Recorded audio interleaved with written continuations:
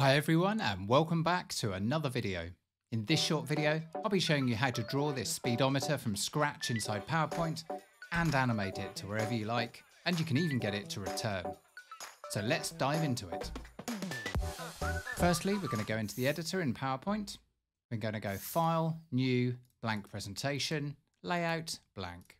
The next thing we're going to do is to create the arch. So we click on Shapes and we choose Arc from Basic Shapes. And then click once to draw it out. We'll now drag the yellow dot down until we've made the outline shape. I'm now going to hold Shift and drag it from the corner to make it bigger. And then I'm going to go Format Shape and change the line so it's nice and thick so we can see what's going on. I'm going to change it to 25 point and I'm just going to make it a nicer blue to start with. I'm also going to go on to Cap Type and choose round. So that's about the size we want it. Now we're going to draw the needle that goes in the middle. So I'm going to start with a blank slide because this requires two shapes. But using the techniques I'm going to use here can be really helpful when working with shapes. So the first shape we need is a trapezoid, which is this one in Basic Shapes. Then we're going to need two circles, one for the top and one for the bottom. I'm going to make the bottom one 7 centimeters. I'm going to hold down Shift and Control to copy one up the top. And I'm going to make this 3.5 centimeters.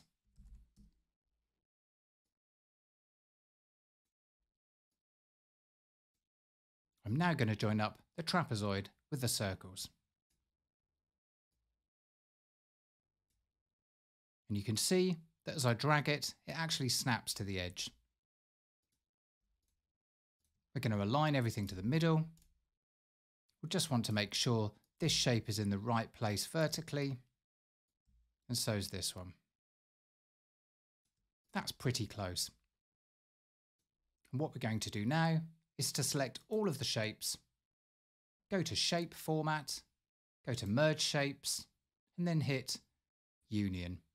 And this gives us the shape we want in the middle. Just going to make sure it's the right color, turn off the outline, and now I'm going to press Ctrl C to copy it in and resize it down.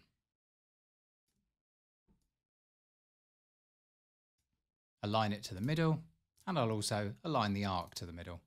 Excellent, we're getting close. The next thing we're going to want to do is to animate it. And to do that, we're going to use something called Spin. So we'll click on the Animations part of the ribbon, and then we'll click on Spin. But look what happens. It spins from the middle, which isn't what we want.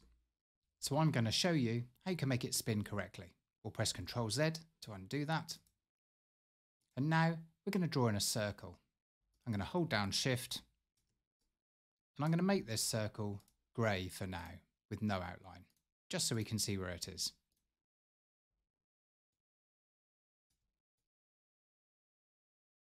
And the important part is that this circle is going to be how the rotation of the spin works.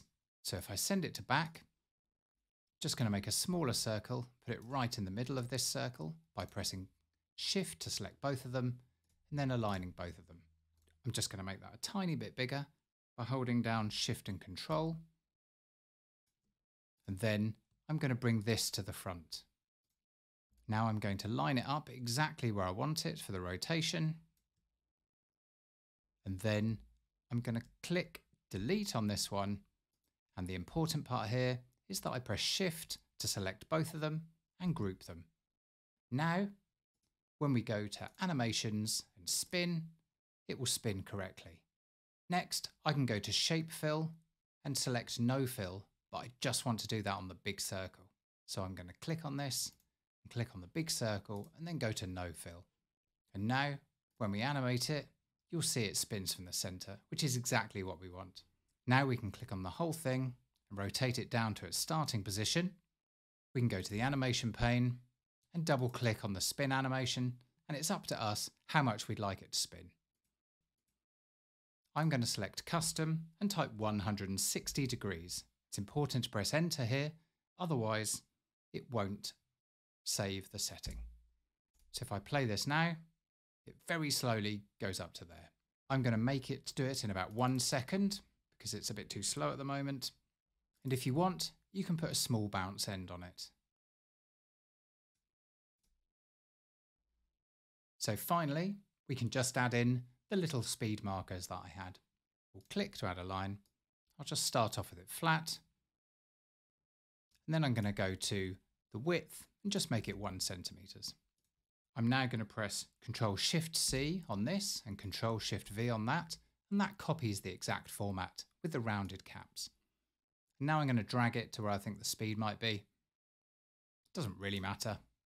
I'm going to press Shift and Control to create the one on the other side. Then Ctrl-D to duplicate. And this one will need rotating. So I'm going to go to the rotation, select 90 for this one. Align it to the middle. Ctrl-D again. This one's going to be 135.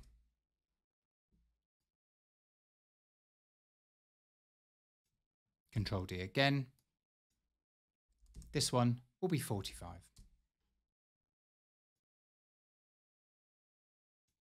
Great. There's my speedo. Looking good. And finally, I can go to Animations, Animation pane, double click on the needle that's in the middle, and if I want to, I can make it auto reverse, which means it will animate up, a little bounce end, and then animate back again. Which is quite a nice effect. And I'll just duplicate this slide. Format the background. Make the background blue. Then I can select everything that I have. Make that shape outline white. Make this shape outline white. And make this shape fill white. And now you can see how easy it is to manipulate it to any color scheme and the animation will still be there. Excellent. There you go.